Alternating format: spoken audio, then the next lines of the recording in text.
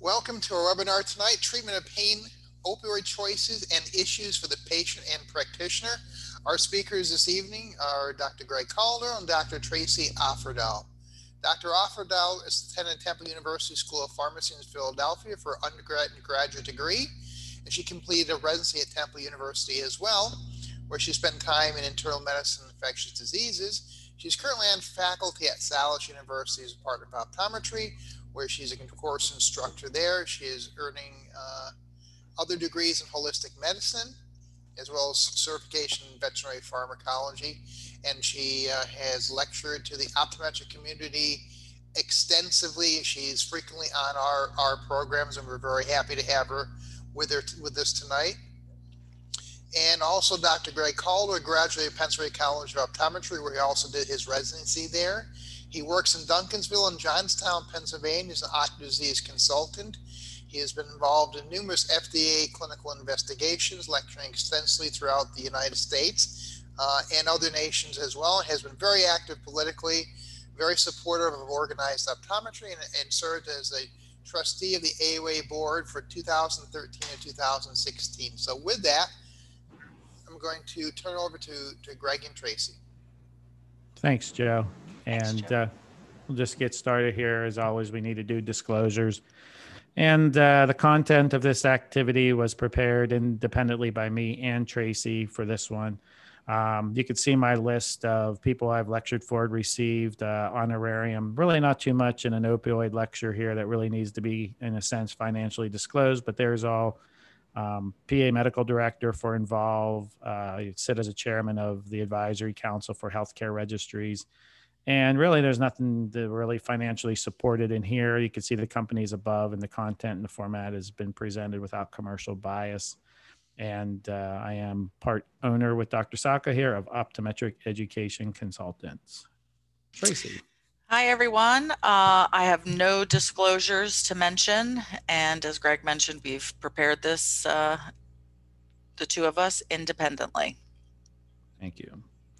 So let me just jump in here just to kind of get things warmed up. You know, here's the agenda, and I put this in here in part of the handout because we do have a lot of states that need this for their DEA and opioid course. So, you know, a lot of times they want to make sure that we talk about the crisis, the pain definition. And I'm not going to read this whole list to you, but, you know, grading pain and an opioid antagonist and tolerance and addiction and alternatives that are out there. So that's really just to help you in case there's ever any question with your state about, you know, would this qualify? Did we cover all the different topics that need to be covered in an opioid course? And really, you know, the National Institutes on Drug Abuse, these are just some statistics and why this, you know, why we have to talk about that. Every day, more than 115 people United States die after overdosing on opioids. And I'm not going to read every single bullet point, but I want to just point out that it's misuse. You know, it's a serious national crisis. And the Centers of Disease Control and Prevention, you know, an economic burden, misuse, United States, you know, it's a $78.5 billion a year. Roughly 21 to 29% of the patients, you know, were on chronic pain, misuse them. Between 8 and 12% develop an opioid disorder. And again, misuse, transition, first use prescription opioids, overdoses, you know, increased, you know, in the Midwest and so on and so forth. So it is a crisis. This isn't our first opioid crisis. I went back and looked at history. We're kind of like in our third opioid crisis. It seems like to be like a pandemic about every 100 years that we ran into this. It was somewhere in the early 1900s, and again, somewhere in the early 1800s that there was a, you know, this, so we're kind of in our third crisis. Now, you know, we get really concerned about this. And I guess, you know, being, as Joe said, involved with, you know, optometry and organized optometry, and we fought and got these battles. And Tracy, being a pharmacist, you know, she has people in chronic pain. These are important to, you know, so we don't really want to scare, but we just want to make sure that we use these properly and identify the addiction that's out there so we can help these patients. So it was, you know, summer of 2017, the National Institutes of Health met, and they wanted to discuss, you know, safe, effective, non-addictive strategies, new innovative medications, improved overdosing prevention that's out there. And that's why we're on here. But, I'm going to steal this from Tracy. Tracy, said, hey, pain is important, right? You got a tumor growing somewhere, pushing up against the kidney, you get some pain, you go get it checked out. Pain is important for us to identify that. If not, the cancer would grow way maybe beyond before we'd even know what's happening. So, it's important to our survival. It's defined as a perception of a harmful stimulus. It can, absence of injury or long after injury has healed, you can have pain. So there's, pain is, again, it's good and it's bad, when it becomes chronic. But, we just have to be careful with it. So we just wanted to talk about, pain is, good and bad in a sense. And then I just put this slide up here just to remind everyone that, that just part of our brain are that kind of senses the pain. And then I thought that the receptors here were important, touch, temperature, proprioception, and the nociception are the receptors out there for pain. But I thought, this was pretty cool how our hands have a lot more, pain receptors in our face and our lips, and how they're just kind of proportioned. And that was really the only reason of putting that slide in that picture that's out there. And remember, there's different receptors and different types of modalities out here. And again, pain is unpleasant sensory experience associated with actual or potential damage. And the memories are there. So when you touch a hot stove, it does create a memory. So the next time that is the stove hot or is it cold, so that you don't burn yourself again. And then there is a huge mental state is known to have a powerful influence, because we've seen athletes who have twisted ankles and they don't really feel the pain until it's over. And we all hear of these heroic soldiers that are in battle and have serious wounds, and they're able to carry their fellow soldiers, wounded soldiers off, and even though while they're wounded, not really feeling the pain until they get back to safety, and then they can feel something to that effect. So pharmacology of pain, there's peripheral acting agents, and that's kind of where the NSAIDs and ibuprofen work. And that's when you hear of receptors, peripheral acting, like out our fingertips, that substance P. Then I'm going to jump down here real quick, the central acting. And you're going to hear Tracy talk about these different receptors, mu receptors, that are kind of scattered all throughout the body. And there's a few other receptors. But then I usually get the question about, how do anesthetics work and proparacaine work? And they're more of a signal inhibiting agent that's out there. So, that's kind of the pharmacology. You're going to hear Tracy and I tonight refer back and forth a lot of the times, peripheral acting, your ibuprofen, your Tylenols. We're going to talk about central acting. That's all the narcotics that are out there regarding, pain management. And the descending pathway, that's out there. And this is, a system that inhibits cells in the spinal cord. So the picture here is you have, this is that peripheral where it says right here, aspirin is acting. And so what happens is you have the flame here that's burning the fingers. And this is why you pull it away so quick, because when it goes into the spinal cord, when those pain receptors are triggered, and it just automatically just goes right to the muscle to pull your hand away. So it doesn't really have to go up to your brain and be processed. When certain receptors are triggered in those pain, it just pull your hand out of there before a lot of damage gets happened. But also now it does go up to the spinal cord. It does get processed in the brain. And then you could see here kind of like the opioid drugs, in a sense, working on these receptors that we're talking about. And then you have that descending pathway where these opioid medications can work centrally. So again, you have the central acting, where and you're going to hear us talk about these mu receptors. They're kind of all over the body. A lot of people just think that they're in the spinal cord, but there we do have a picture here of kind of how they're all located throughout the body. And then again, the peripheral acting is out here, where the kind of the trauma or this camera is creating. So Tracy, I know I always kind of get this up to about 5,000 or 35,000 feet, and then we let you take over. But that was just kind of to do that little reminder because of all the opioids that's out there. As this poll is running, please fill in. And Joe, if you want to launch that poll there, polling question number 1, that would be great. Thank you. Yep, I see it. So, what type of pain does not respond well or at all to opioid pharmaceuticals? Is it nociceptive pain or is it neuropathic pain?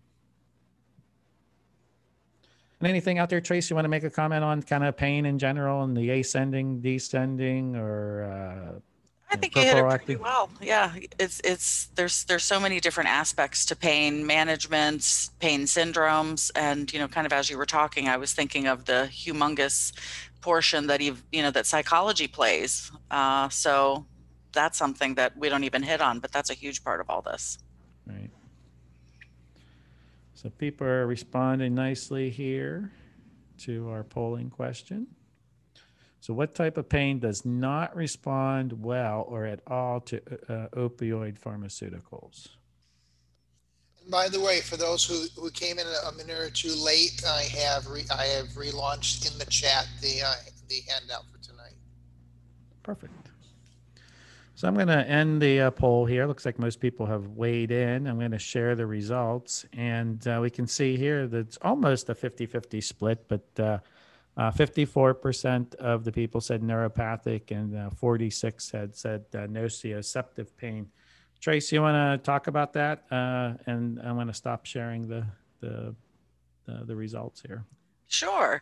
So it's a logical kind of thought process to look at pain management and think, what do opioids treat? The truth of the matter is when we use an opioid, we really should only be seeing it used for patients that have nociceptive pain. And that is, as the slide says, and as Greg was mentioning as well, it's kind of normal processing of pain. You cut your finger off, your finger hurts. You get hit in the head, your head hurts. So we have multiple different drug classes that can treat that kind of pain, but opioids are great against nociceptive pain, not implying at all that they should be first-line therapy, but they work fairly fast. They get the job done. And you'll see as we move through this that, one of our major goals of the management of acute pain in any patient, optometric or otherwise, is that we want to control that patient's pain as much as possible with as few side effects as we can imagine, or as we can, kind of predict in the but that would include even steroid eye drops. It doesn't have to be an opioid. On the flip side, that neuropathic pain, that, if you think of like sciatica is a good example that most people have heard of, or a major injury that over time has resulted in kind of burning sensation or shooting pain. In general, nociceptive pain does not respond well to opioids at normal doses. I mean, we could gork anybody out on a major dose of an opioid and knock them out. And we could say, oh, look, we controlled their pain really, really well. But that's not the point of really using the medications appropriately in most situations. So we'll go through some of these examples and, allude to the non-steroidals, et cetera, as well as the opioids. When you were talking about gorking them out, you were referring to neuropathic pain, right? Correct. Yeah. Okay. If you want to really treat neuropathic pain well, you've got to go high doses in most cases. Yeah, I think you might have said nociceptive, and I just want to make sure that we were clear that you were. There is talking. a chance I did. That's So fine. That's okay. you. That's just. I just want to make sure everyone knew that. Yeah. Neuropathic pain does not respond well. So when we talk about that, we're talking about someone who has zoster, right? That's one that's in our wheelhouse as optometrists. Someone gets a herpes zoster in their trigeminal nerve division number 1, the ophthalmic division, and 6 months, 9 months, 12 months later, they still have pain. You touch them, that's that hypersensitivity. That's not going to respond well to the neuropathic pain. So, Trace, see if you got control of the slides, and I think the next few are going to be yours. See if you can advance the slides. All right, let's see if it'll let me here. There you go. Oh, it was delayed. Yeah, all right, let me go Yep. back here. Is that the right slide? Yep.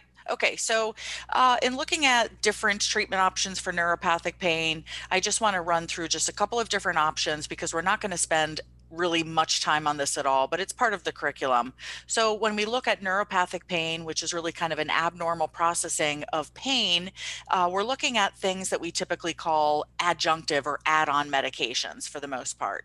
Some of them have addiction potential, and a few of them you're very familiar with. So if you look here at that first little indent, that clipboard indent, it says anti-seizure medications that address nerve damage or inflammation. And that's key because that's what we're dealing with here with neuropathic pain. So we have things that work on the GABA system, like a benzodiazepine. So those types of medications go in and make the inhibitory GABA system more inhibitory. So it's further slowing down neuronal transmission systemically, but that's sort of the trade-off when we're dealing with systemic medications. So you see Xanax there, that's an example. Valium would be an example. Ativan would be an example. And then the next bullet says gabapentin, that Neurontin. It is now a controlled substance in multiple states because its baby brother, that third indent there, pregabalin lyrica, when it was approved, came out as a Schedule 4. So now, many states have reworked the control status over gabapentin because it does have some addiction potential, particularly when taken in high dose. And then again, going back to that adjunctive or add-on therapy, you're going to see patients that have neuropathic pain on sleep aids. You're going to see them on medications for depression and anxiety in some cases as well. So it's a multimodal treatment plan, as it should be. All right. And then these are some of the examples of chronic pain syndromes that you may see in your patients or that you may have heard of. There's that trigeminal neuralgia, postherpetic neuralgia, diabetic neuropathy, etc., all the way down to alcoholism, diabetes, poorly controlled or uncontrolled long-term can cause that peripheral neuropathy, which can be very painful, migraine headaches, fibromyalgia. It is just a huge list of different levels and different types and locations of neuropathic pain that becomes chronic in patients and really, affects life greatly. So our typical list, including the anti-seizures that I mentioned before, you will also see sometimes an tricyclic antidepressant, which is one of our oldest antidepressants from the 1950s. And if you look at this list over here to the right, we're looking at things like nortriptyline, amitriptyline, etc. Those are terrible antidepressants, but they're pretty good for neuropathic pain and even to help patients sleep when they have pain syndromes. So we have some choices. And then not just the gabapentin or the pregabalin, we have some additional anti-seizure medications that can be used for neuropathic pain. And the reason why the list is so long for these options is because we will try one in a patient, and if it doesn't help their neuropathic pain, or it causes too many side effects, cognition issues, sedation, etc., we switch to another. So at least we have the opportunity to kind of, play around with some of the medication regimens, which is so important. Acute versus chronic pain, as optometrists, you're going to be really dealing, from a practitioner perspective and a prescribing perspective, mostly with acute pain.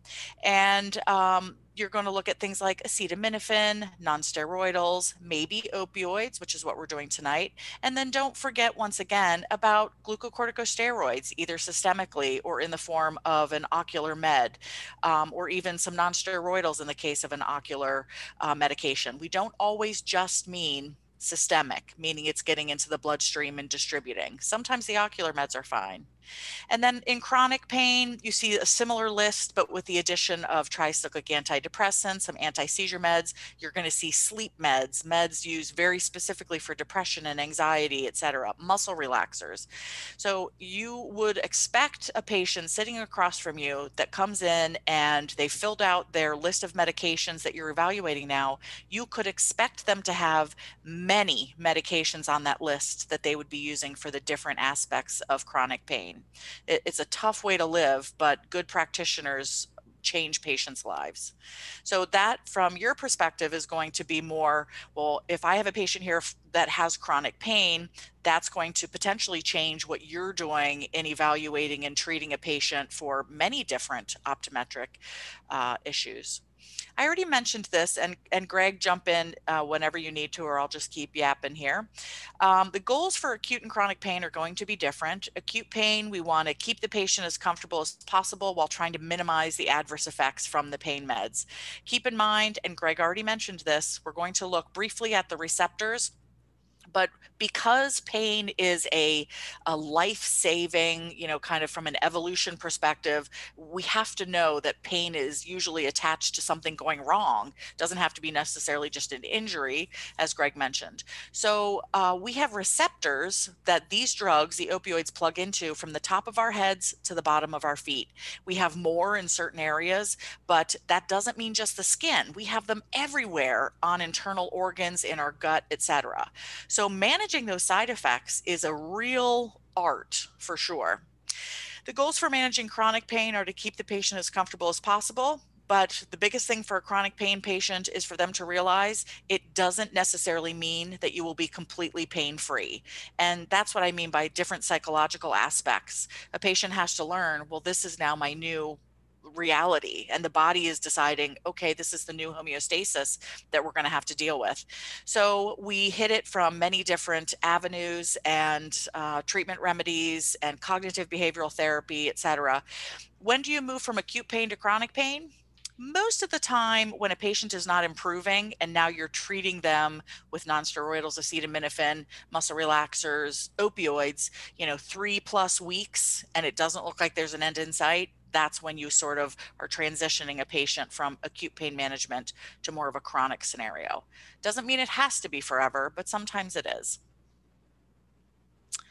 I don't know why this is delayed. Let me try it again. Okay. Pain assessments and scales. Pain is subjective. And, I say all the time, and Greg mentioned this as well, everybody's different. We all have that emergency system, that fight or flight or fright, like Greg was mentioning, when you have a soldier who's, almost, he could be mortally wounded, but was still able to drag his or her two buddies off the battlefield before they went down and anybody realized, oh my gosh, they've been shot. So there's adrenaline and different systems that are involved in that.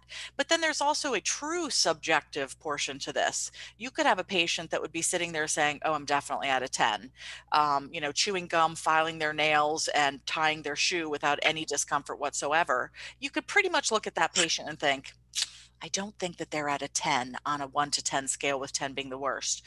But we can't look at patients and assume that everybody's going to be fibbing about their pain. So the pain assessments and scales add objectivity to a very subjective problem with our patients. So, always keep in mind, no patient should needlessly suffer. Does the injury or wound or diagnosis fit the patient's presentation?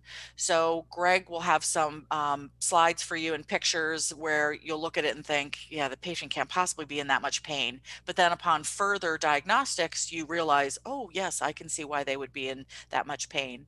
So it's important to be able to assess this in some way, shape, or form without completely relying on what the patient is just saying verbally, body language, all those other things as well. So on the next slide, we have this combination pain scale. And I've said this before, I sort of randomly Google things just to see how easy are they to find for practitioners or patients alike. I love this one because it combines, kind of 3.5 different pain assessment scales. We have the number scale over at the top, 0 to 10, 0 being no pain, 10 being worst pain possible. We also have the verbal descriptor scale at the bottom, where it's 0 is no pain, 1 to 3, oh, by the way, is called mild pain. So on a 1 to 10 is accepted mild pain. 4 to 6 is the medical standard for moderate pain, and 7 to 9 or 10 is what we call severe pain. And sometimes when you explain to a patient or they read, oh, okay, if I'm at a 6, I would be able to sit through this CE, but I would start to get uncomfortable. I'd have to get up and move around. I might have to go stretch. I might have to take a pain medication to help me get through. Whereas a 4 on the same range for moderate, a 4 versus a 6, a 4, you'd be able to kind of sit for a longer period of time. You'd be uncomfortable, but you'd be able to concentrate to some extent, maybe for the entire, 1 hour and 50 minutes. But yet they're both in that same moderate scale. that's where different options for treatment come in. And then lastly, here we have the Wong-Baker facial grimace scale, which I love, particularly for kids or those that maybe don't speak English or can't read the English language, and you don't have anything available to help them otherwise. And then we have the colors as well. Light green is good, red is bad. So this is just a great example of validated scales that we can use for our patients. And sometimes when you use more than one, you get a better idea of, the true level of their pain. Anything to add there, Greg? Yeah, you kind of mentioned it, but I think what I just want to kind of highlight and echo is, I do use these pain scales in my office. And a lot of people are like, is it like a hospital room? I think we've all been in a hospital room and you see it up on the wall, and people that that do or that are on pain medication, the staff come in and they ask, hey, where are you today on your pain scale, and so on and so forth. So, do I keep one of those like taped up in my office? The answer is no. I have an electronic health record in my office. Tracy mentioned she Googles it. I just go and do combination pain scale, to a Google, click on images, find one of them, open it up, and then just right there say to the patient, okay, you got this trauma, got your eye numbed right now. Before I numbed your eye, where were you on the scale? They come over and then they point, well, my face is kind of like this, or I'm a 6 or a 7. And that really just helps me out whenever I'm treating, if I'm especially going to reach out and prescribe an opioid. So a lot of people are like, well, what should I do? Print one out? Yeah, just, most of us have electronic health records. Just Google it and just pull it right up there and have them look. So, Exactly. all right. So they changed my video. They pulled it off. So this is going to be like the pain scale, but different. That's out there when I was reviewing it. So I thought this was kind of cute. I was on an airplane, and I big Disney fan. I think most of you might know me. I like going to Disney. We have annual passes. Just renewed them this week, and but knowing that, I wanted to watch a Disney movie while flying back from one of the conferences, and I think it's Big Hero 6. And I was watching it, and there was Baymax, and let's see if this launches and this plays. Let me know if you can hear the sound, Tracy.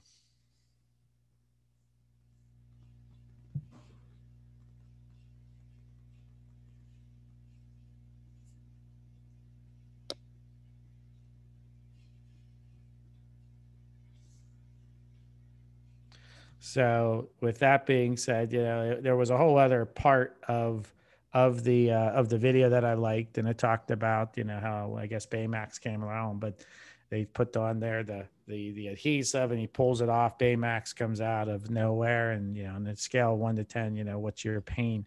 And I just thought it was just kind of neat that Disney had picked up in this kind of futuristic way of treating maybe a patient, that they're using the pain scale. So I just thought it was kind of neat that it was out there.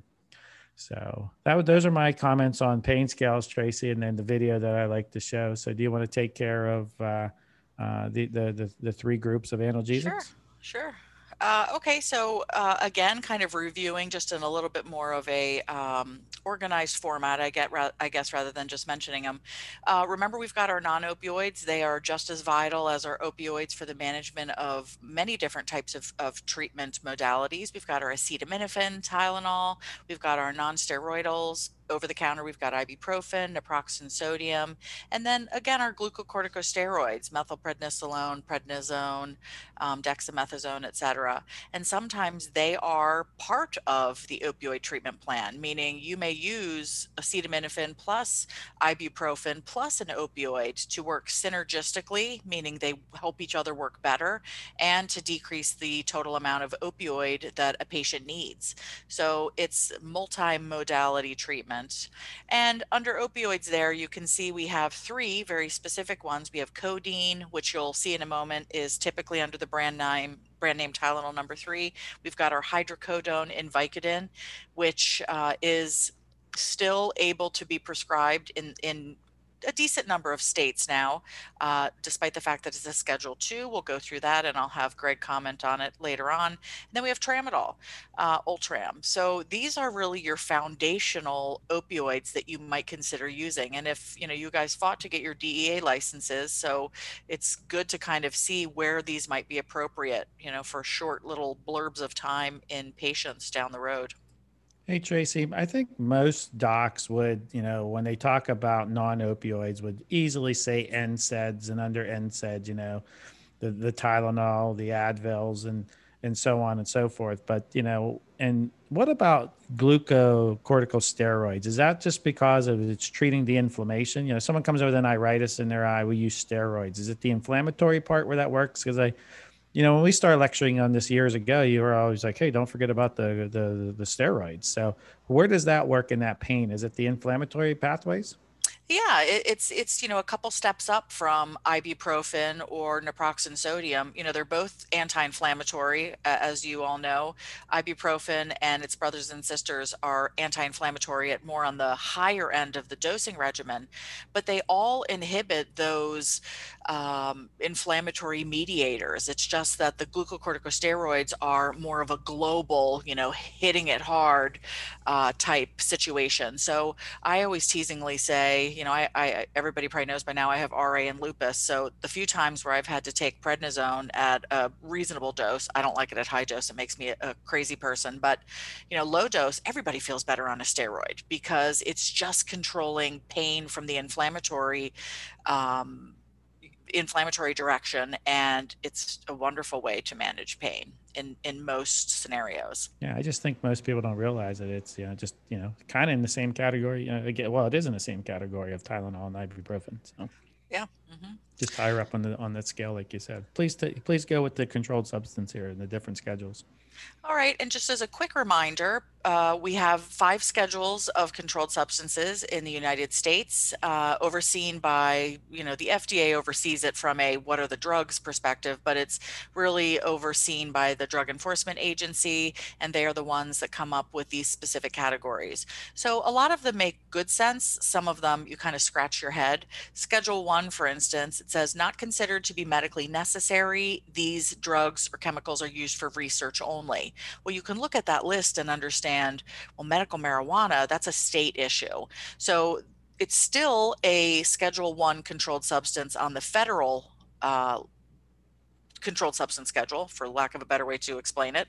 But from a state perspective, some states allow it, some states don't, some states allow it a lot, some just a little. So it's kind of a crazy list when you consider how can heroin, LSD, ecstasy, and peyote mushrooms be in the same category as marijuana. And CBD has since been removed from the Schedule 1 list because we know a lot more about it. So those are pretty much off the list of what we can use other than the marijuana portion in as we look from state to state. But Schedule 2 now is a much tidier list because if you look at what we call our true opioids or narcotics, we have a full list. We have our oxycodone, hydrocodone, morphine, hydromorphone, methadone, fentanyl. That's not the entire list, but pretty much those that you would be familiar with. And up until 2014, it was an incomplete list because that second medication, hydrocodone, which is well known to be seen in Vicodin, Lorcet, Norco, that was a Schedule 3 controlled substance. And we'll talk a little bit more about that. But now it was moved 2014 to a Schedule 2. So it really is a complete list of our more likely to be abused narcotics. And that's the other thing that I'll mention as we finish moving through the other schedules on the next slide.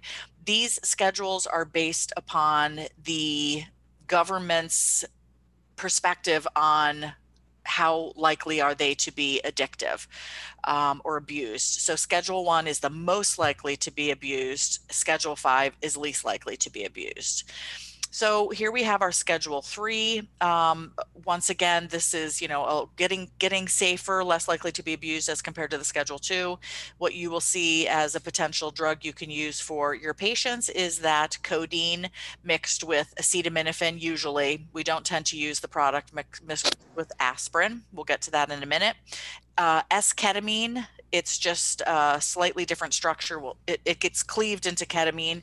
That's going to be, it already is available as a nasal spray for treatment-resistant depression. Schedule 4 is going to be our tramadol, which we mentioned as a potential great drug choice for your patients in some scenarios. And then schedule 5 is still codeine, but it's codeine as a cough suppressant.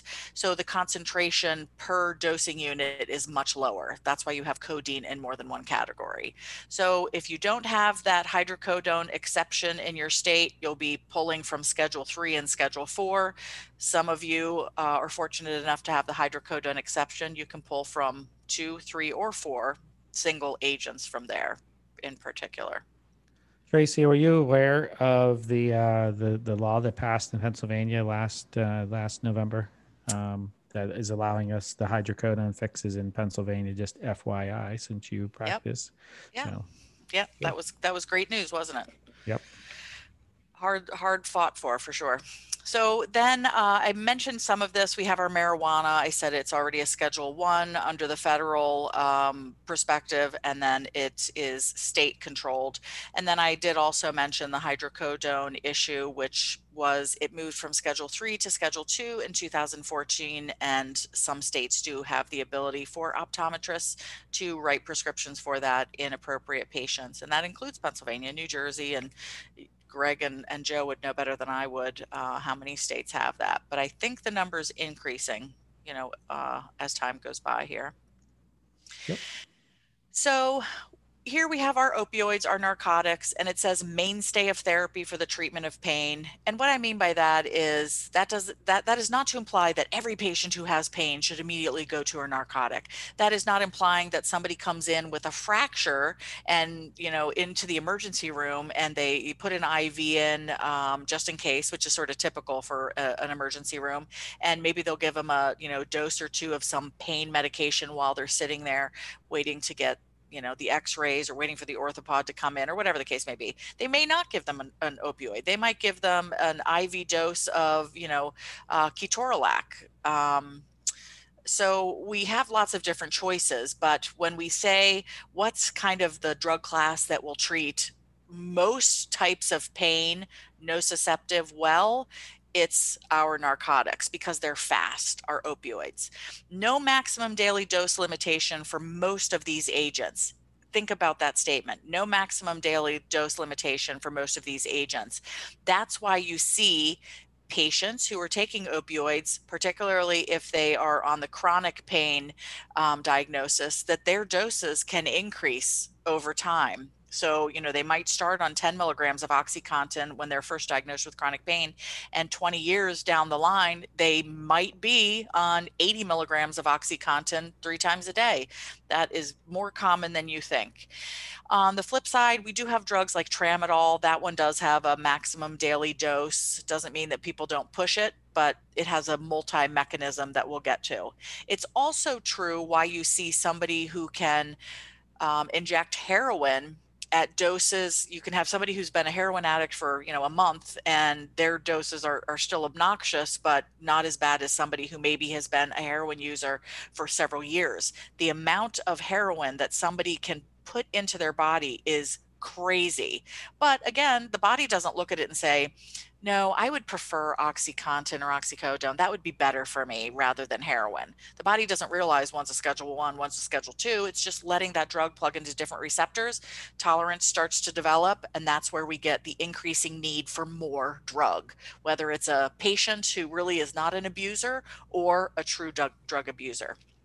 It's kind of a interesting rabbit hole to go down in terms of the thought process. We use opioids for acute and chronic pain, which we mentioned, and now we're going to get a little bit into the receptors because it helps you understand why they work, and more importantly, not just the efficacy, but what about the side effects? What about the toxicity that can occur from these agents? So if you have a brief and healthy perspective on where these opioid receptors are located, it's so much easier to remember potential side effects.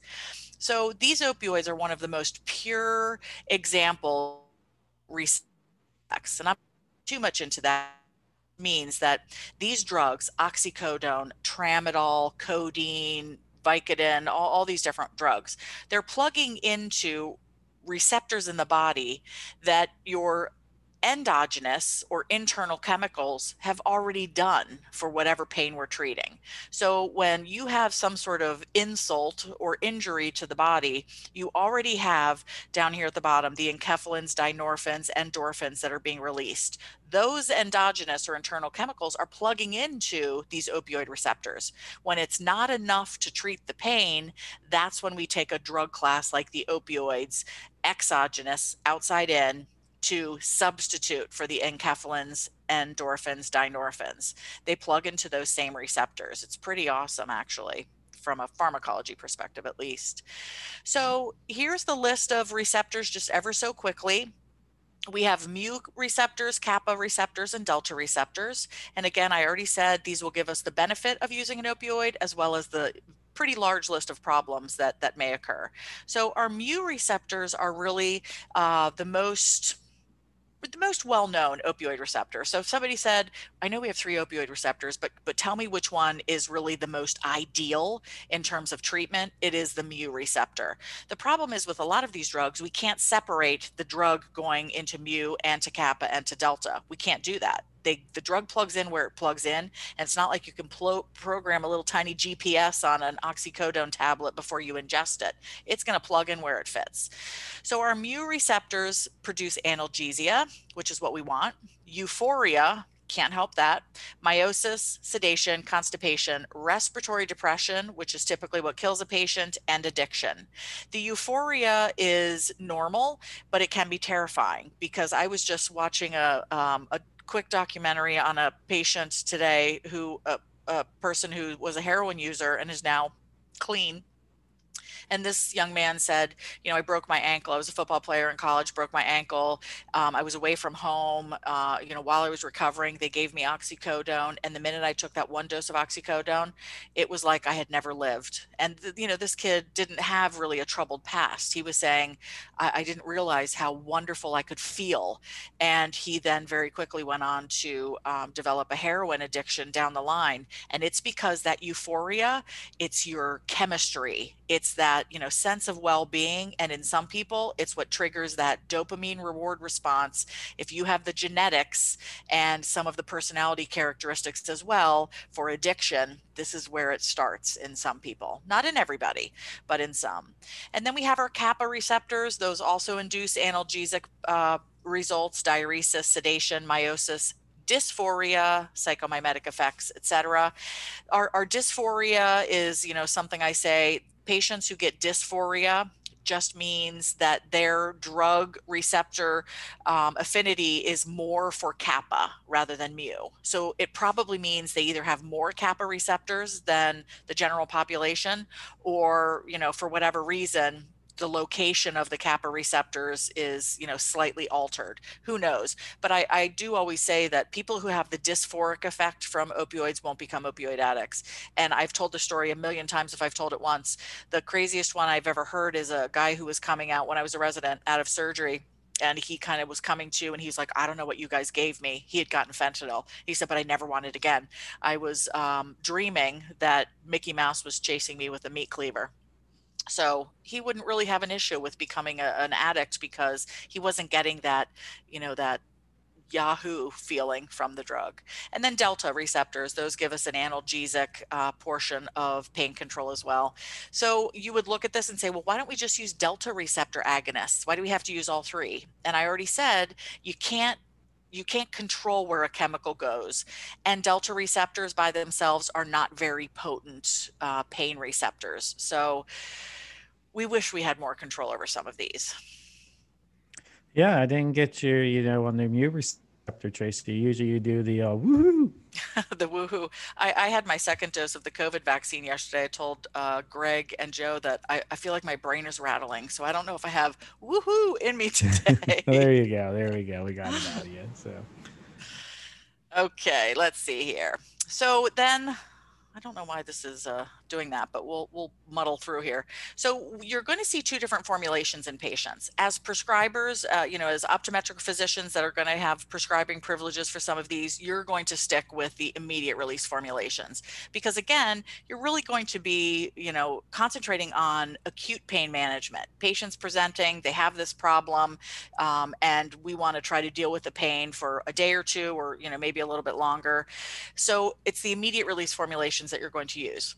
That's also true of patients that end up, in the emergency room, urgent care, in a dental chair because they have tooth pain from, something that needs to be root canal or whatever the case may be.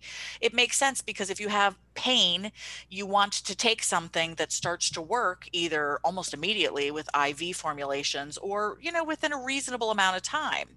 Where if you look at controlled release opioids, and that's OxyContin, we'll see that in a list in a second, those are more specifically used for patients who have chronic pain, and it could be cancer or non-cancer chronic pain. It doesn't matter which one, we use it for that because these long-acting or controlled release formulations give you a nice steady blood level that we say gives basal control, BASAL, basal control of the pain. Think of it like metformin in diabetes. Metformin isn't peaking in the bloodstream and giving you these high anti-glucose levels. It's not. It's working quietly behind the scenes to give just nice, steady control of the patient's blood glucose and insulin resistance and all that good stuff. But here's the interesting part. In a patient that has chronic pain, you will many times see them on both a long-acting opioid and a short-acting or immediate release opioid, because we use them for two different things. So that's not unusual. So if you have a patient coming in, sitting across from you in your chair, and you're looking through their medications, don't assume just because they're on two different opioids that they have a drug problem. They could be on long-acting morphine, and then they might take Percocet, which is oxycodone and acetaminophen, as needed for breakthrough pain. So it's not unusual at all. It's pretty much the standard for treatment of pain. So we'll just go through the structures really quickly. I don't want to spend a lot of time on these because it's not necessary, but it's an interesting discussion as you can see how these kind of grow from one category to the next. Morphine is our prototype. And a prototype for drugs means it's the first one that comes out in a category, or it's just the one that turned out to be one of the best. So we compare all other opioids in this class to morphine. And that predominantly was because we started using morphine as a true pain medication very early. So morphine is the standard to which all of those are compared. That's important because it's also the one that we compare doses. So when we talk about the potency of an opioid, if a patient's on oxycodone this dose, we compare it to, well, how much does that equal in morphine equivalence? And the significance of that from an optometric physician perspective is the FDA in particular has really cracked down. Greg was mentioning the opioid crisis, and in the past 5, 8, 10 years, once every 100 years we have one. The FDA has really put out a mandate saying that chronic pain patients should not take more than 90 milligrams of morphine. That's a lot of morphine, but people take a lot more than that. Chronic pain patients should not take more than 90 milligrams of morphine daily or morphine equivalent. And that's where that term comes from. So you can figure out how much oxycodone a patient is taking, and you can equate that to how much it would be in morphine. And insurance companies will crack down on that. They do that by CVS is a perfect example. If you go to have a prescription filled, I had a guy who had major back surgery, went and got a prescription to a CVS to get it filled. And he's like, I'm going to be in pain for probably, 1 to 2 months. They wouldn't pay for more than 5 days. And that's pretty much standard in almost all states, that they only have to pay for 5 days of pain medications. And then after that, you have to get that prior authorization, or patients end up paying out of pocket. It's because of this morphine equivalent issue. So you could have guessed morphine's for severe pain. We have different formulations, as I alluded to a moment ago. Here's that first one, MSIR. That's the brand name, but it's pretty clever. MSIR means morphine sulfate immediate release. And then we have our long-acting morphines here at the bottom. The MS Contin, which is very very old but great drug, Cadian and Avinza. So they go everywhere from, you know, 8 hours length for MS Contin to one capsule every 24 hours for Avinza. Not everybody needs 24-hour control of their pain. So MS Contin is used a lot of times because sometimes patients have times during the day when their pain is worse. So that's when they take the long acting morphine, lasts for 8 to 12 hours, and then they're drug free the rest of the day.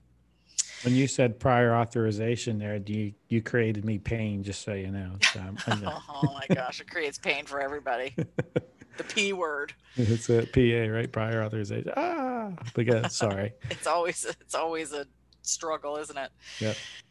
So hydromorphone, you can tell that it is structurally related to morphine. It is a more potent substance, and I'll show you that morphine equivalent example here just very quickly.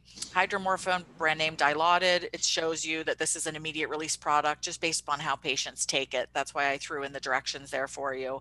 It's very potent, and that's what I have here at the bottom. So I gave you a quick example to compare it to morphine. So we always do our equivalents based upon 30 milligrams of morphine. You can use lower amounts, but that's just sort of the standard medical milligram amount of morphine.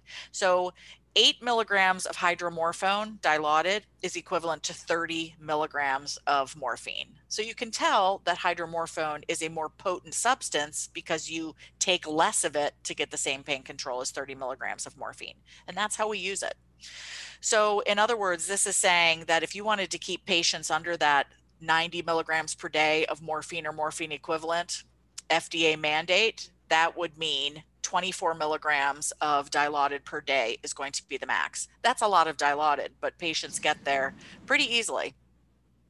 We can do the same thing with our codeine-based products. So here we have codeine with Tylenol. We'll see in a second. That's a Schedule 3. Everything that we've done so far has been a Schedule 2. And then the other two products that are in the true narcotic opioid Schedule 2 system or list are hydrocodone and oxycodone. So codeine is a weaker analgesic for sure. So here's our codeine. I already said it's a weak analgesic.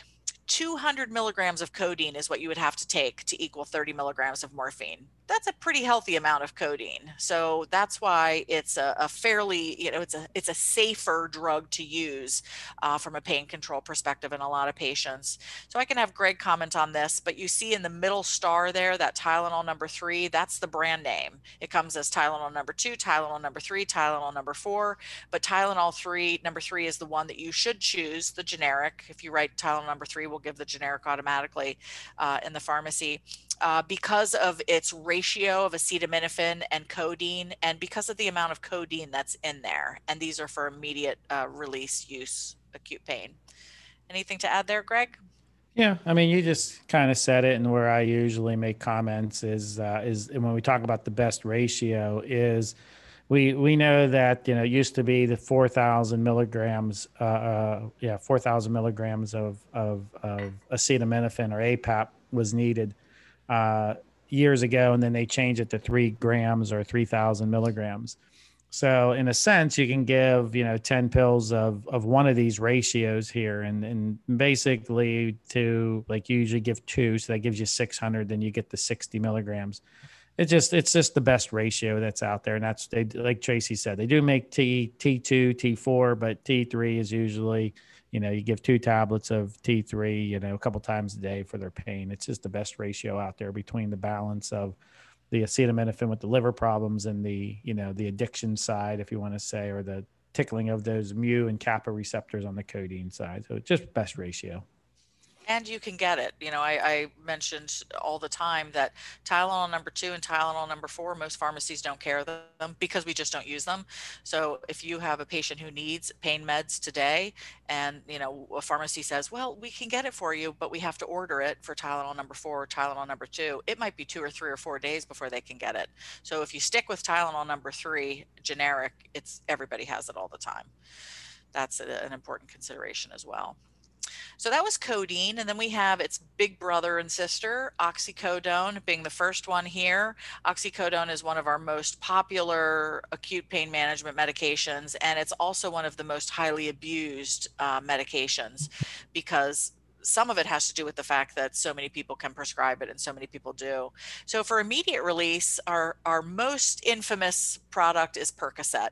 And then we have Endocet, which is just kind of it's a generic medication, but it has kind of its own brand name, Percocet, Endocet, and then a ton of generic formulations as well. Notice strength 5 of oxycodone, 5 of acetaminophen, and that goes all the way up to 10 milligrams of oxycodone and 325 milligrams of acetaminophen. Percocet and Endocet used to only be available as 500. Well, I guess it was 5325, excuse me, I'm thinking Vicodin. So if somebody said, I'm giving my patient Percocet, it always meant 5 milligrams of oxycodone and 325 of acetaminophen. But then we got different formulations. It would be Percocet, HP, high potency, etc. The one thing I would like to mention, though, that Greg already alluded to just a few moments ago, all acetaminophen products that are prescription, and that only includes, because there are no prescription strength acetaminophen except for those that are in combination with opioids, etc. All of them have to be 325 milligrams of acetaminophen or Tylenol per dosing unit or less. So gone are the days of 500 milligrams in a tablet along with 5 milligrams of hydrocodone or whatever, because of that FDA sort of soft mandate that we lower the max daily dose from 4,000 milligrams to 3,000 milligrams per day of acetaminophen or Tylenol. So drug manufacturers had to completely redo everything. At the bottom, just real quick, well, two things. It says question mark, more addictive than heroin.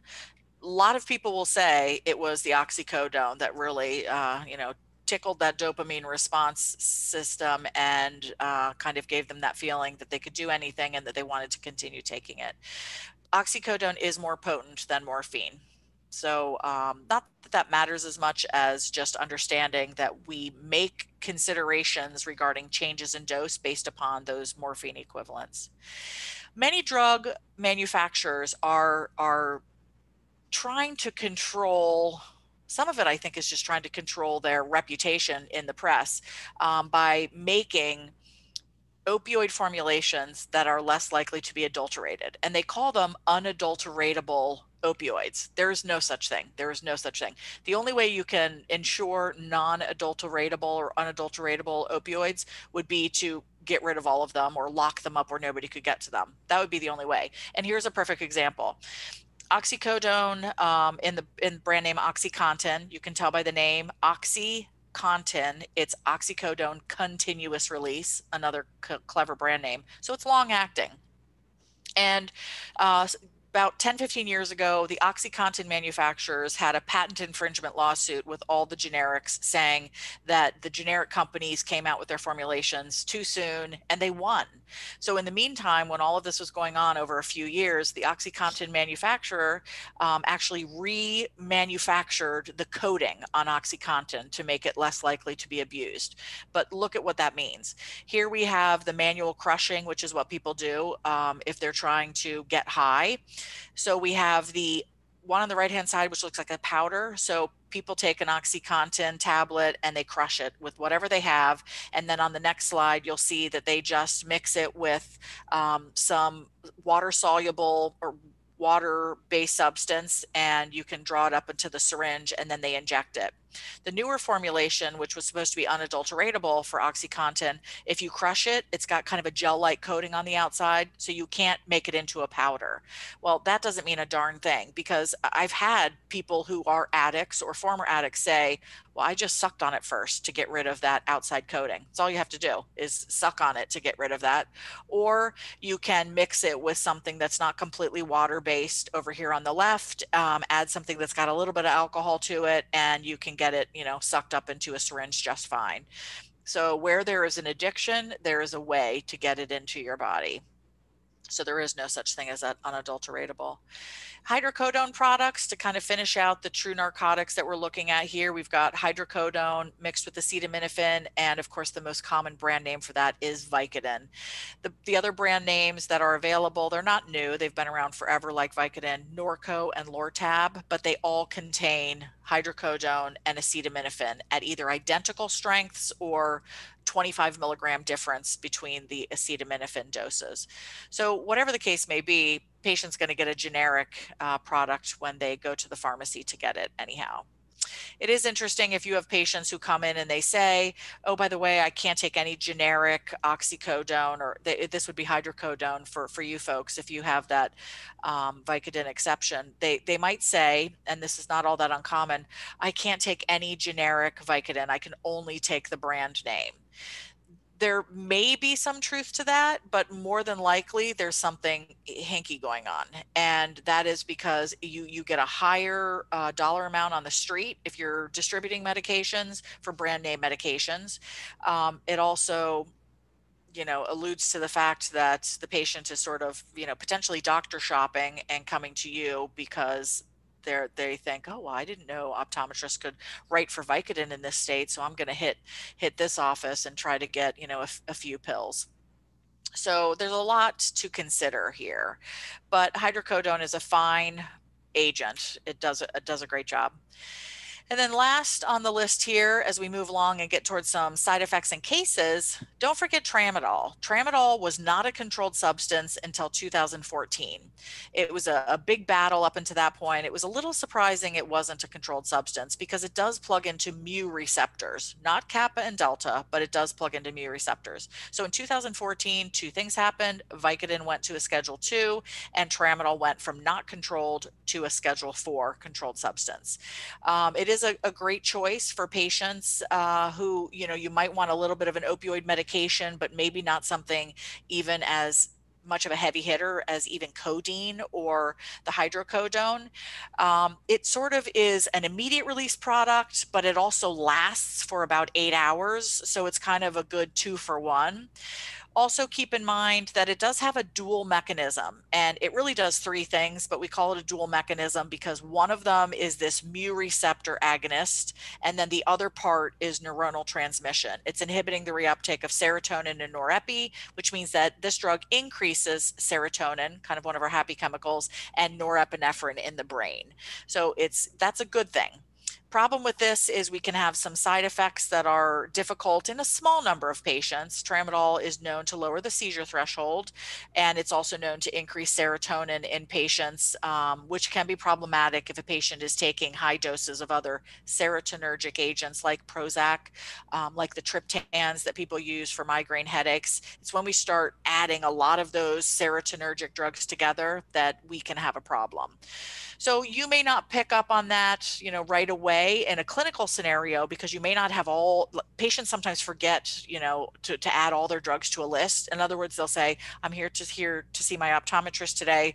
I'm not going to tell them about my RA medications or my migraine medications or whatever, because that's not relevant. This is their thinking. I'm not here for that today. Here, I'm just, coming to see the optometrist for this reason. And patients fail to realize sometimes that everything is relevant to the optometrist when evaluating their medication. So we always have to say further, all right, I don't see anything listed that could be problematic with tramadol, but, just go through the list. Any Prozac type drugs or anything taking for migraine, and then you're in pretty safe waters. Yeah, and that was a big deal. At least from a Pennsylvania standpoint, when we lost hydrocodone, back in the day, I used to use Darvocet. Darvocet was great for eye pain, and then I think it was cardiac issues, Tracy, if I remember correctly, that it was then pulled off the market and not even used anymore. And then, we talked about T3, codeine, but it just never really had a great affinity for eye pain. I would use it, but it just never really got that great analgesic effect. That's all I could use. But tramadol was awesome for at 50 milligrams. 50 milligrams, take 1 or 2 tablets. Again, don't exceed, as it says on the slide there, 4 to 6 times a day. Or I'm sorry, 1 or 2 tablets every 4 to 6 hours, but, don't go over that 400 milligrams. But then I was always cautious on what to do with the patients that were taking things like Prozac or the serotonin uptake. So really got quickly limited. So it's really nice because hydrocodone, where I'm going with all this, works really, really well for eye pain. So, Lortab is great, but we used to use it. I used to use Darvocet. Darvocet was awesome. Lost that. Okay, had hydrocodone 2014. It goes to Schedule 2. Lost that. All right, back off to now Tramadol. Tramadol was great, and yeah, I'd make calls to the primary care docs, and if they were on something like Prozac or migraine medication like sumatriptan or something along that line, Imitrex, and since it was acute, they would say, okay, just use it for a couple of days, but don't go beyond that too much, and we should be okay with the serotonin. But that still always made me a little, cautious to do that. So it's kind of nice in a long, drawn out way to have hydrocodone back in the mix for those people that are using like migraine medicines or things like Prozac that are those serotonin reuptake inhibitors. So and usually when they have two together, like, I mean, 2/3 of the population, I think was the latest statistic, is on some sort of antidepressant that might be a Prozac or a Zoloft or a Celexa or Lexapro, because we don't just use them for depression. We use them for anxiety. We use them for fibromyalgia. We use them for hot flashes, lots of different things. So usually if they're on one of those meds and they take tramadol, even chronically, that's not too much of an issue. It's when you add that third medication on board that it can be problematic. But I agree with Greg. If I had my choice and my druthers, I'd choose tramadol in most people as a recommendation over Tylenol number 3 or codeine, because I think it gives better pain control and fewer side effects. And we'll go through some of that. yeah, Not and I that just codeine's a bad med, it's just different. yeah, and I'll just echo one more time. It was on the slide there, and I think I said, as you can see, and I think Tracy mentioned it, this is like kind of the go-to medicine. So tramadol is there as kind of immediate release, and then you have the extended release there, as you see, tramadol extended release tabs. For optometry standpoint, make sure you just do Ultram, which is the immediate release, that 1 or 2 pills of 50 milligrams, and you'll do great when you have something like a corneal abrasion or laceration or something along that line. So 50 milligrams, 1 or 2 pills, Ultram. Just make sure it's not the extended release. Yeah, that never took off. That's sort of a lost leader, I guess. Oh, we got another poll. Hey, we got a poll out there. Joe, can Yes, you? I am on it. Poll Great. question number 2. So when you see a patient in your office with methadone, be kind to them as they are trying to recover or have recovered from opioid abuse. So is that true or false? Everyone that you see that comes in on methadone, just be kind to them because, they're recovering, so on and so forth. And look at that. Got these experienced poll takers that are out there. Back in March, we would do this. It would take almost 3 hours to get up to 90%. Now it's just seconds here to get to the 90%. So, all right. So I think that's a good representation of where we want to go here. And I'm going to end the poll and I'll share the results. And so the results here, Tracy, I'm not sure if you can see them on your end, but it says true, be kind to them because, they're recovering from an opioid abuse. And then we have about 40% here that say, that's false. And I think you probably know where I'm going to go with this. And I'll let you take it from there once you see these, now that you have these results. So Yeah, and it's kind of a trick question, I always say, because there is a chance, and there's, a reasonable chance that they are somebody who has opioid use disorder. In an ideal scenario, somebody who has opioid use disorder goes on methadone, along with cognitive behavioral therapy, et cetera, and Narcotics Anonymous, something like that. And they're only on it for a short period of time. But there are a good number of recovering addicts that can't get off the methadone. And you kind of look at it and think, well, okay, I'd rather have them on methadone in perpetuity at a very low dose if that's going to keep them clean. But on the flip side, we also do use methadone for chronic pain, and it's a great drug for chronic pain management. So we'll look at just quickly pharmacokinetically why that is. Last couple things here, just to kind of complete our list. Fentanyl, which is a pretty popular medication recreationally, unfortunately, but we also use it intravenously for pain control in a patient, during surgery and post-op as well. And it's very popular as a pain patch, and that's the Duragese analgesic. It is our most potent legal opioid.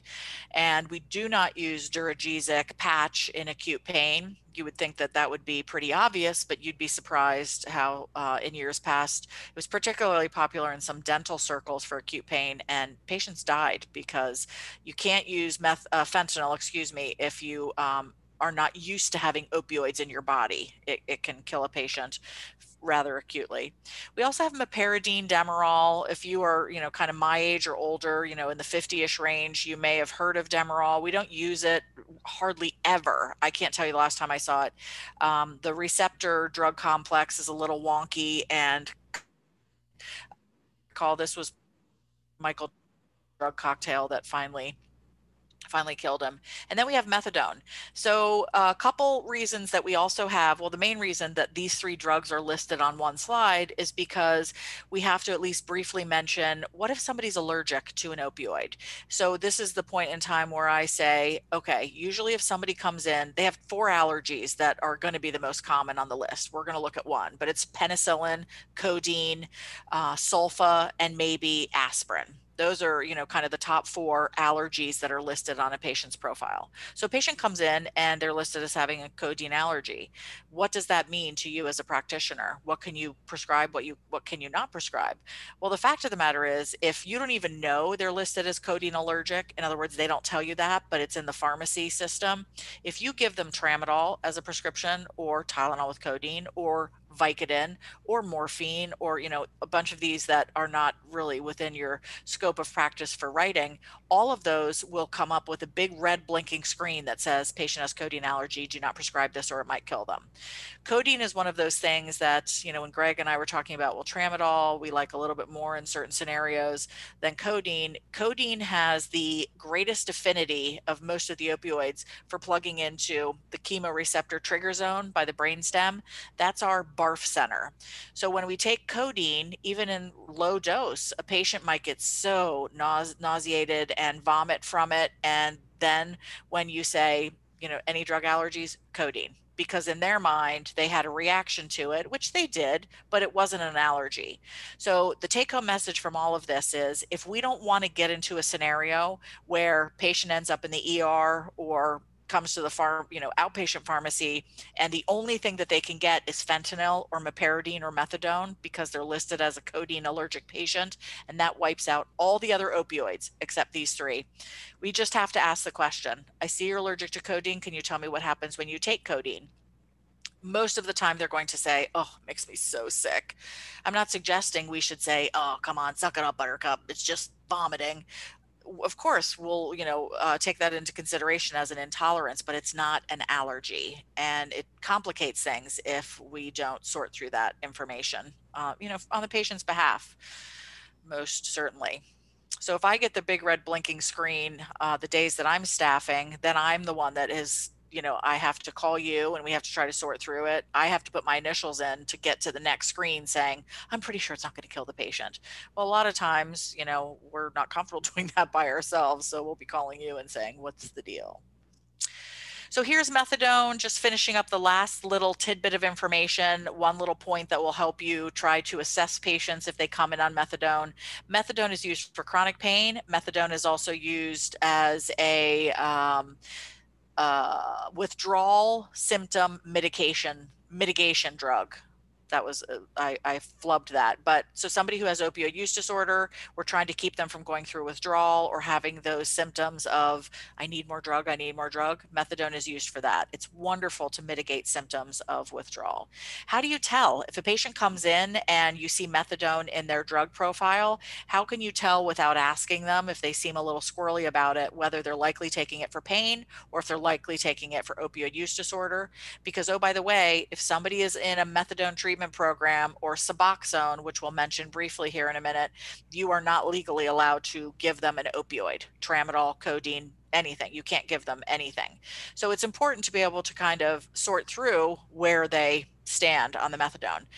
So patient 1 in the middle here, the first scenario, the patient is on a short-acting pain medication along with methadone. So I truncated this to make it pretty quick, and I think I truncated it a little bit too much. So let's read that again. Patient is on a short-acting pain medication along with methadone. So they might be taking Dilaudid. They might be taking generic fast-acting oxycodone, Percocet, and methadone. That means that they're likely using methadone for chronic pain, and that is completely reasonable. A patient that would be typically using methadone for opioid use disorder would be a patient who comes in, they aren't taking any other pain medications, but only methadone, and they're taking it at lower doses and usually just once per day. And then there's a good chance that they're taking it for opioid use disorder. And you can flat out ask them. But again, if they're acting kind of a little squirrely and you feel like maybe they have drug seeking activity again, it's just one little trick to kind of help sort through the information. And look at your PDMP, the prescription drug monitoring program that is free, and it will tell you who's prescribing what, where they got it, and how often they get it. I get so excited I skip ahead, but this is the codeine allergy discussion as well. So just take the time, as with every allergy, to make sure it's documented appropriately so you can sort through the information and it helps the patient as well. What else do we have here, Greg? Oh, we've got a second video. Yeah, we got a video here kind of now showing how to do the assessing of pain and then really trying to now do the proper product selection. So we'll just kind of play the video. I think it will work here.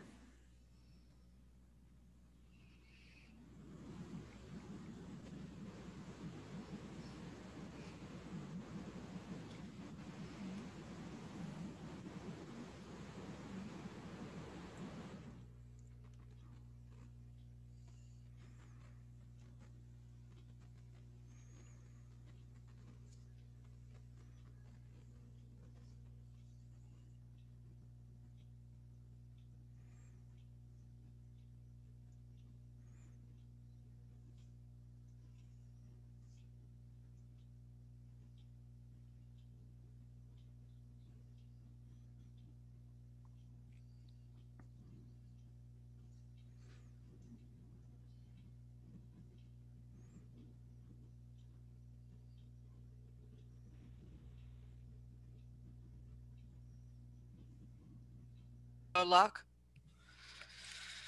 Hello? No luck?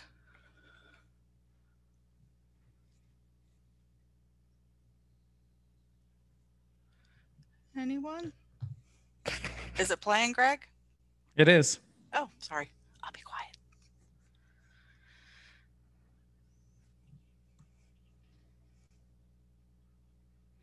All right, so I'm going to pause this here, Trace, and I think people get the idea is that, the whole idea is there's different scenarios there of getting traumas and assessing pain. And, the whole idea is using those pain scales is to then start plugging it into, the mild pain, as you referenced before, as being 1 to 3, and then you have moderate pain being 4 to 6. And then you can see here as you're moving in now with your your non-steroidals and your acetaminophen, and then moving into a low dose Ultram, and then going in through the different pain scales. So do you want to walk through that? And sure. And that's the whole idea of a pain scale, right? That's the whole idea. And that little video was just kind of a cute video to kind of get all the different numbers.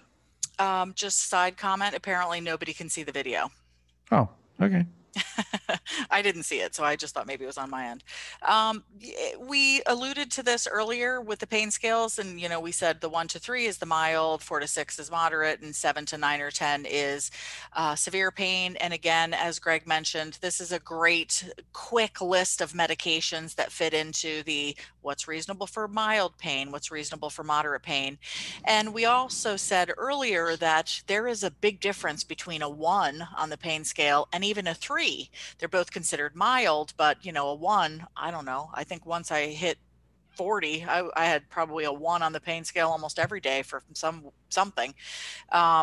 So we're going to treat those differently. You'll also notice the trend between looking at this mild pain. You see tramadol there at the bottom, low dose. Then you go to moderate pain. The first thing on the list is also tramadol.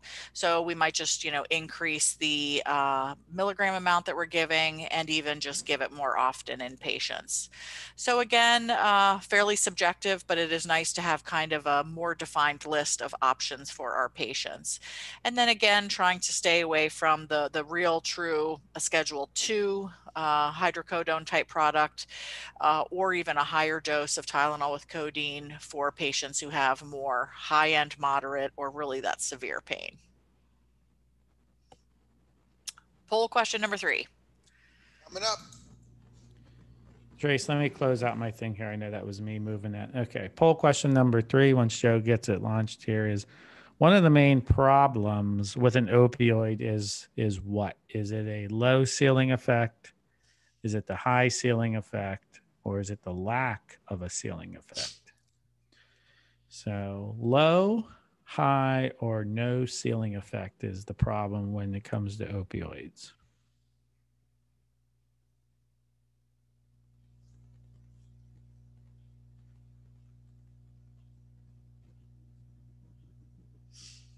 And I'm getting people rolling in here. Joe, any questions rolling in? Apologize for the video not working, guys. No, not a one actually. Okay, perfect. So we just hit almost 90%. So to keep things moving along, I'll just end the poll and we'll share the results. And so Trace, we got about a quarter of the audience saying low ceiling effect. We got about a quarter saying high and 50% saying lack of ceiling effect. So let me stop sharing it. Let me close it down and then I'll let you take that over. So it's just a different way to say something that I said earlier, which is most of these opioids have no maximum daily dose. So they have no ceiling effect, which means there's no upper limit on the actual amount that patients can take for both our opioids, save for tramadol and a couple of the others, as well as our drugs of abuse like heroin. Of course, any of the opioids can be abused. So again, that is really problematic with potential for overdose and getting high. With our other agents, we do have ceiling effects. In other words, for most of them, we know that if we go above a certain maximum daily dose, even of ibuprofen, we'll do that. Max daily dose of ibuprofen, Motrin, Advil is 3,200 milligrams per day. Not saying I haven't occasionally taken more than that, but in general, the problem is we end up with more side effects than we do benefit from it. So the ceiling effect is not just efficacy, but it's also the toxicity. Yeah, so I guess a different way of saying that is I think most of us know 800 milligrams ibuprofen, 800 times 4 is 3,200. If you took 1,000, you're not going to get or if you took 1,600 at a time, you're not going to get double the pain coverage. You're just going to get that certain amount and it's not going to double. But the problem with an opioid is that your body adjusts to it and then you have to take more and more of it and you keep taking more and more. But then you have all those receptors that we talked about, those mu receptors in the gut, which creates constipation. But then you have all those in the lung, which then starts to talk about what polling question number 4 is here. What kills the patient when taking too many opioids? Is it allergic reaction? Is it the constipation from, and bowel rupture? Is it bleeding out because it's thinning the blood too much? Or is it the respiratory, the depression? And we'll just kind of wait for a few more people to make this interactive to weigh in here. And then we will obviously see the answer as we share the results. And we kind of been alluding to it back and forth. So I'll just hit end. Oop, looks like it advanced the slide. But, what kills the patient is the respiratory depression, right? So I think the key that we want to point out is that these mu, kappa, and delta, more the mu and the kappa, are all throughout the body, right? They're in our intestinal tract. And when they become stimulated and tickled and have an opioid, the constipation occurs. And, obviously you get the euphoria, the dysphoria that Tracy was talking about. But as a patient is trying to get the pain coverage, as they take more and more, it keeps slowing down, creating respiratory depression. And then that's what kills the patient, usually because they're taking it with other depressions, right, Trace? And you're usually able to rattle off, those results, or those different types of medications that cause, respiratory depression along with that. Alcohol's one of the most, Right. dangerous, and then the benzos like Xanax, Valium, etc. So So we got most people saying the respiratory depression. So that's pretty good. And the problem in too is that, I always say to a patient, all right, this says you're able to take, Vicodin 1 to 2 tablets every 4 to 6 hours as needed. That's a pretty wide range. But I always say, you can't go more than that, because you're somebody who hasn't been on opioids ever, or not in many, many years, like from a previous surgery. And you have to use scare tactics enough because they're true. And I say something like, understand when it says 1 to 2 every 4 hours, if you do 2 tablets every 4 hours, that's still fine. But you could be one extra tablet or tablet from overdose, and you did it innocently. You were doing it because it wasn't causing pain to be diminished enough, but it's a real problem. Constipation, everybody gets constipation from these agents, except for maybe tramadol. Tramadol, I would say it's kind of split, but it's not a fait accompli like it is with all other opioids. Every single opioid tells the gut to stop moving. As a matter of fact, Imodium, loperamide, which you use if you have diarrhea, most common antidiarrheal that people take, is a baby brother of the opioids because it works to stop gut peristalsis. So consider recommending patients take an over-the-counter combination. Oh, that's a good question about constipation too. I'll mention the answer to that. So recommending a combination of a stool softener plus a stimulant. And my favorite is the Senna S. It's dirt cheap. You can get 100 tablets, which of course you don't need that many, but for $2.60, and you'll be good to go, literally and figuratively. How long is too long for the constipation? Well, if you have a patient who's coming in for some sort of optometric issue and you think, okay, they do need a pain medication, I'm going to give them enough for 3 days. That has to be kind of practitioner's choice, in the sense that it's going to stop their gut for 3 days, and it may be 4 days, maybe 5, until they move their bowels again, which to me is too long. I mean, our bodies evacuate toxins on a daily basis because that's what needs to happen. But if somebody doesn't move their bowels for a couple of days, maybe into 3 days, it's not going to be a medical emergency. It's just going to be uncomfortable for them. I don't know what happened there, Greg. that's me. It's going to be uncomfortable for them. So in general, I think it's important always to tell patients, just so you know, this is going to slow down your gut. You may not move your bowels for a couple of days, and that's okay. The worst scenario I ever saw was a student, actually, a physician assistant student, who ended up with muscle breakdown from running a marathon. And she was in the hospital for 10 days, and then she went home on pain meds. And she finally texted me, I think it was day 12 or 13, and said, I still have not gone to the bathroom. What do I do? And I thought, oh my gosh. I mean, she was post-surgery. It was a mess. It took a long time to get her gut back moving. That's how rough these drugs are on the gut. May not seem like a big deal, but it can be. The pruritus, these drugs can actually cause kind of an itching sensation. It's more common in IV opioids, but you do see people on oral opioids getting this as well. And it's tough because you think, I just took this medication, now I'm itching, I might be allergic to it. It's actually unlikely that it is an allergy, but you always watch for rash or any other signs or symptoms of allergic reaction. Nausea, vomiting, this is that codeine allergy effect I was mentioning. Codeine plugs into our BARF center, that CTZ, chemoreceptor trigger zone, with more affinity than any of the other opioids. So patient may be unable to take codeine because it makes them barf, but they can take oxycodone fine, hydrocodone fine, morphine, tramadol, etc. Sedation, these will cause sedation across the board, except for maybe tramadol. Tramadol, again, has no impact on me whatsoever. It does not make me tired, but I take any other opioid and it knocks me out. And that's true of most people. Many people will say, oh, I feel a little kind of jittery on tramadol, more so than it would knock them out. But the sedation, you do become tolerant to. So if you're somebody who is taking an opioid for chronic pain or even abuse, you're not tired from it after the first week or so. It no longer causes sedation. So some of these you become tolerant to. Constipation is not one of them. Let me see. Greg, you're going to have to go forward. Yeah, you can request. What happens is sometimes the audience can draw on the screen, so I stop the sharing and so on and so forth. So I'll give it back to you. So I just unshared and reshared. So that's what that was. That was what that was about. So there's the next adverse drug effects. If you want to talk about those. Perfect.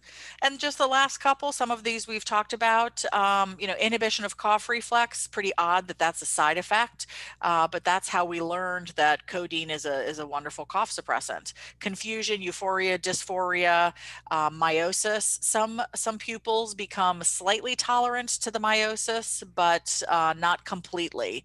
So people who take, higher doses of OxyContin on a daily basis for chronic pain, malignant or other, will have, more meiosis in terms of the size of their pupils, but they may not always be pinpoint pupils. So you may get some tolerance to that. But that respiratory depression, this is what kills a patient. It might be just a slightly higher dose or hit of what they're used to. It could be mixed with something. Heroin mixed with fentanyl, that's always a horrific drug combo on the street.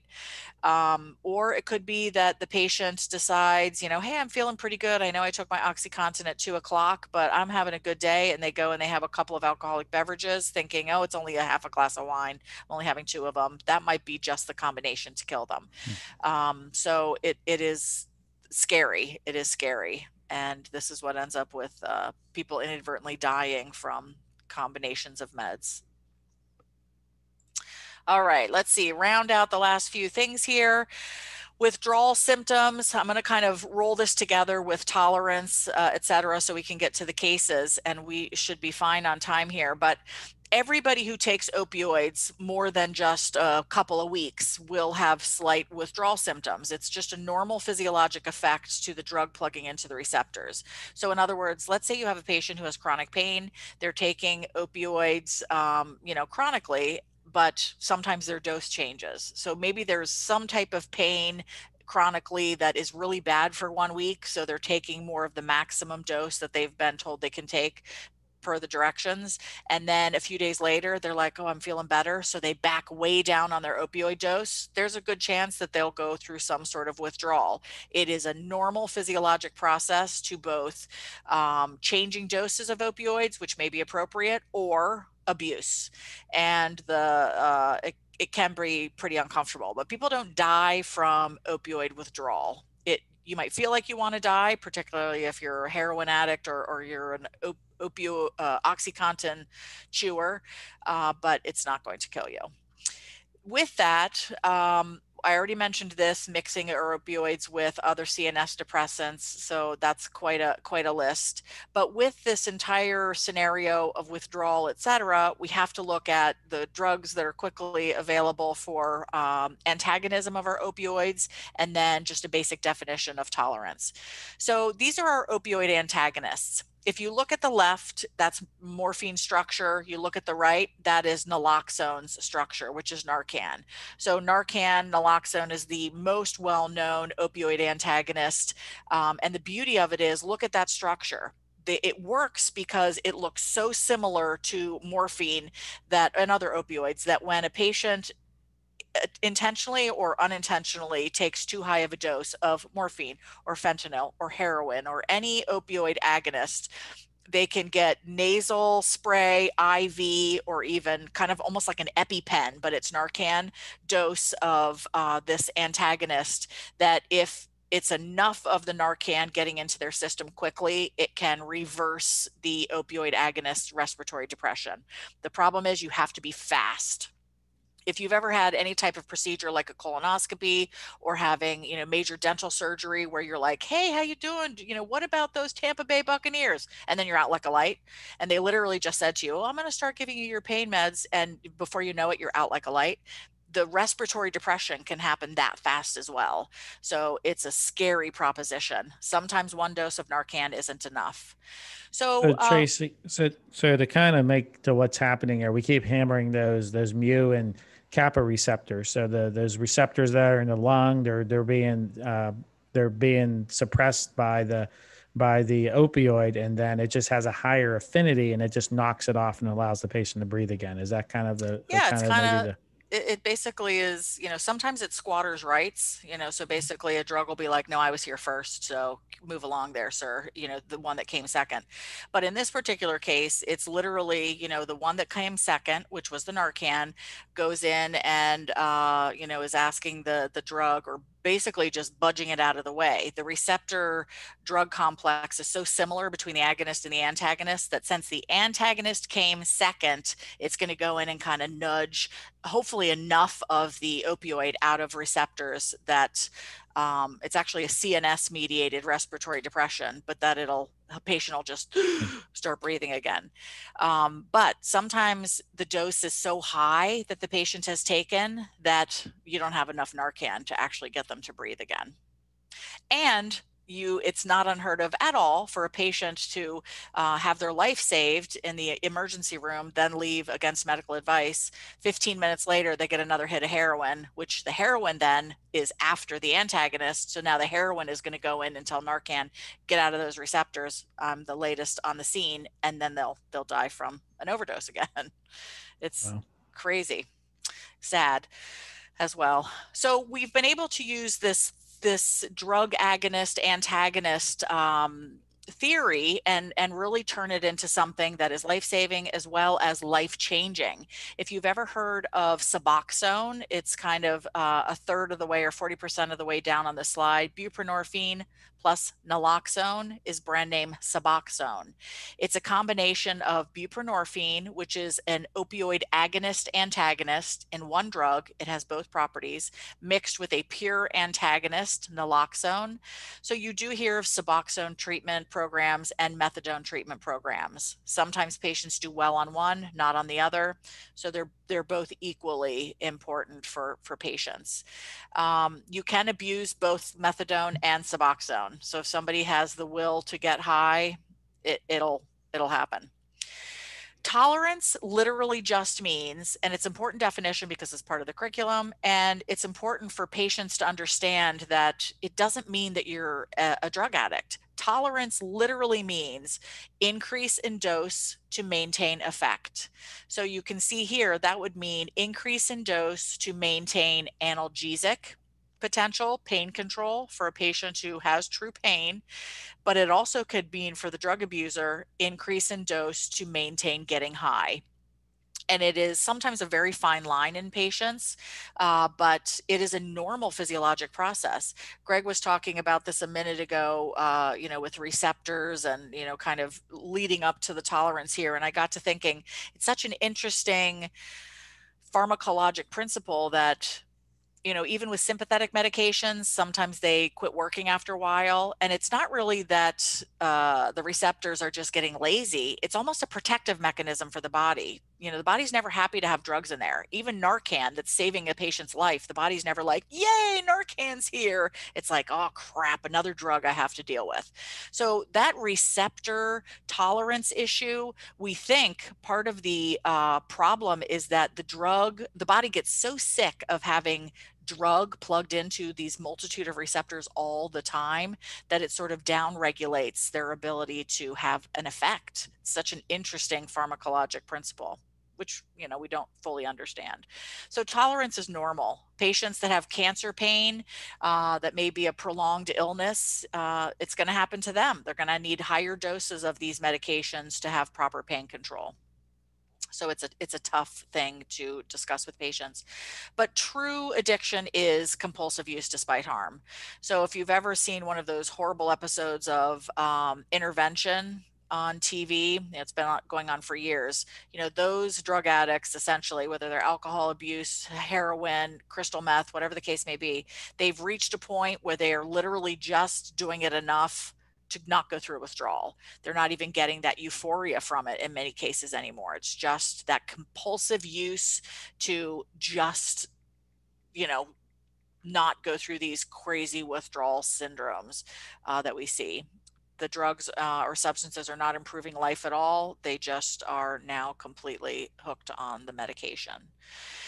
So some of this is what we've already said, but if somebody does have a substance abuse history, it's important to consider not using an opioid in somebody who will say to you, hey, just so you know, I'm a recovering addict, or I don't take anything anymore, but I was a Vicodin addict.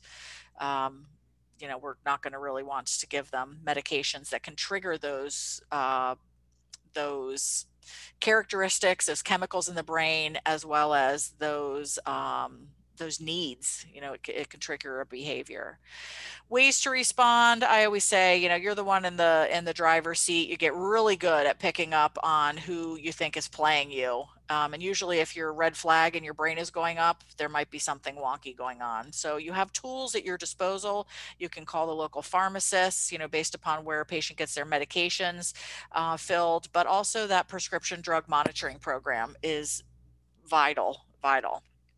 You can register for free, and you can look patients up to see who's prescribing what. Even if it doesn't go through insurance, it shows all the different practitioners that are prescribing as well. Greg, anything you want to mention here with the alternatives before you roll into the cases? Yeah, I'll kind of just run through here, and then I'll let you kind of fill in the gaps. We started about an hour and 39 minutes ago, so I'll just kind of get it wrapped up here and let you fill in the gaps of what I leave out. So, when we do these programs, we got to have alternatives to talk about. And so, we keep talking about opioids, and we already talked about a lot of the COX-2, the NSAIDs. We didn't really talk COX-2 inhibitors, but we talked corticosteroids. Don't forget about acupuncture and nerve blocks and spinal cord stimulators that are out there as alternatives. But when it comes to treating the eye, there is, using of a bandage contact lens for this, and there's actually a CPT code for it. So don't forget that, you can maybe avoid using someone that needs a narcotic by using a bandage contact lens. And Tracy has spoken to the corticosteroids here a little bit earlier, and there's methylprednisolone. And I think there's another one here, Trace, that you talk about, this millipred dose pack. So what do you always kind of like to differentiate between these two? Do you have a comment on that? Very quick comment, which is if you need a steroid dose pack, that is the self-tapering, which we all know is Medrol dose pack, just use that. It's dirt cheap. It's pennies as compared to this millipred one that has come out on the next slide. That is prednisolone. It is not better. It is just more expensive by a crazy amount of money. So don't fall into the trap when you see, oh, new shiny drug. We don't need it. So, so there are some adverse events, the steroids out there that we always like to point out when you're doing it. And don't forget the alternative is Tylenol, or when you see it on a prescription bottle, it's listed as APAP. Just remember that alcohol is cleared through the liver, and so is Tylenol. So, just be careful when if someone's drinking, that you're not giving them Tylenol with it. And I think we're all pretty familiar with Advil and Motrin. And we have a slide here that was part of an article that Tracy and I wrote, and this is just a clip from it. And one of the famous ways that I like treating, eye pain is I call it 2 and 2 or 4 and 2. And I think that's what this is referencing right here, is that you just need to know your upper limits.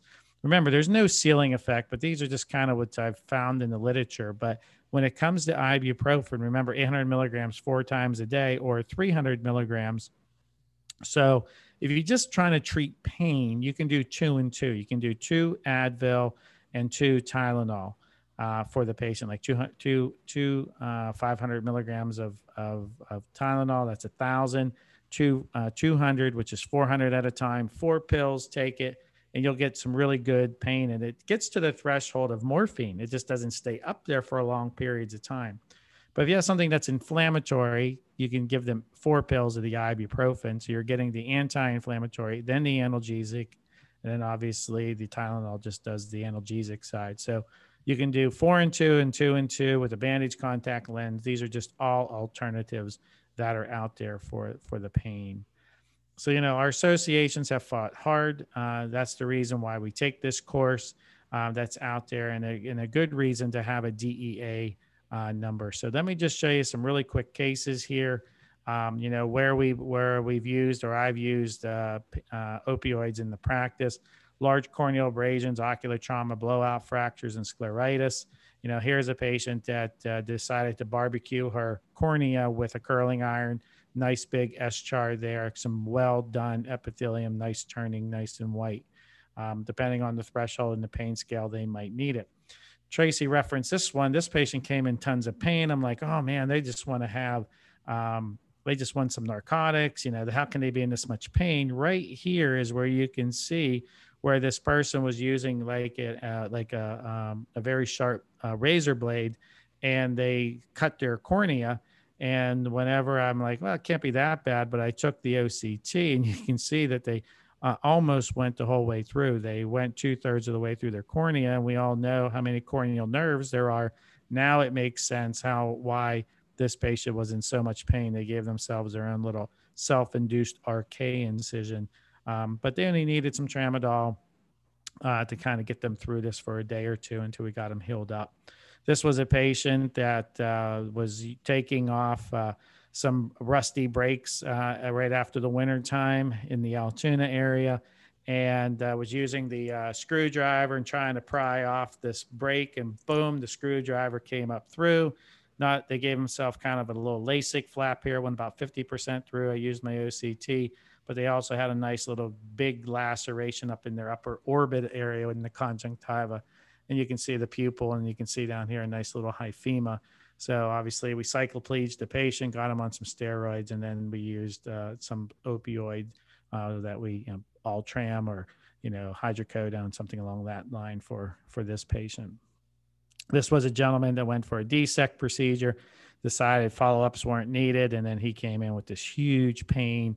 And by the time we were able to get him off at least, to the corneal specialist the next day, we just gave him some narcotics and, something like a Lortab just so that he could get a good night's sleep. I probably would have avoided Ultram in this case, just for the fact that, this person's going to have a tough time sleeping with this much eye pain. So maybe something like a Lortab to help get them to sleep at night.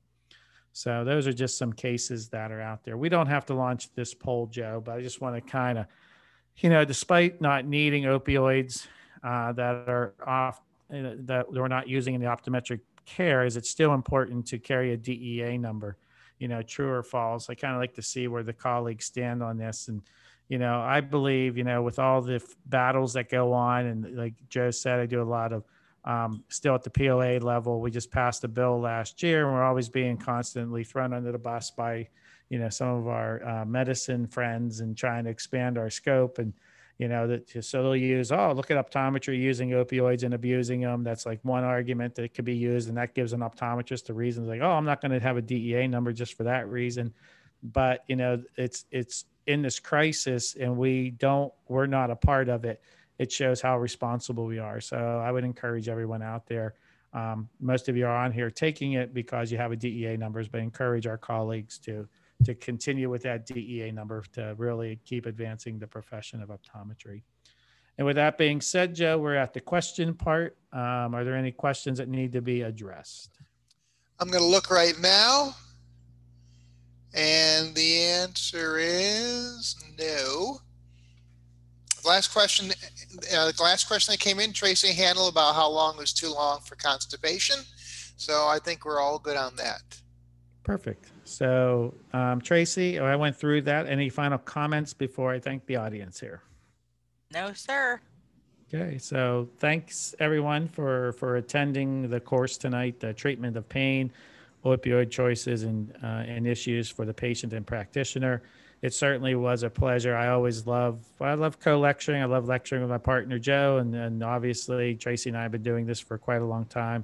Tracy, it's always nice to share the dance floor with you. So, in the podium. So in this case, a microphone. So thank you for being here. Thanks for having me.